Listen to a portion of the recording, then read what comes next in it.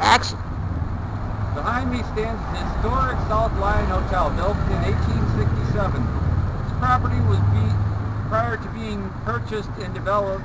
Bodies were exhumed and moved at a cost of $2.50. Can you believe that?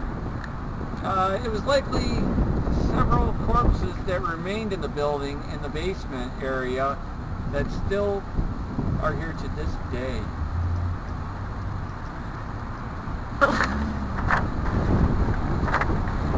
After the fire gutted the building in 1977 until its renovation in the 1980s, today it is a local bar called the South Lyon Hotel. But there are reports of more than alcoholic spirits making their presence known here. And the customers and staff alike know that the place is haunted to the rafters.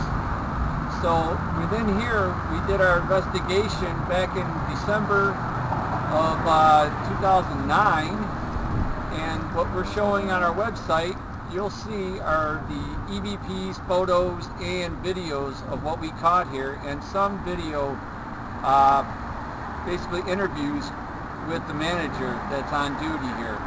His name's Joe Kovalchuk. So check the site and check it out and see. If you have any questions, just send them to us at PIRCOM webmaster@gmail.com. Thank you.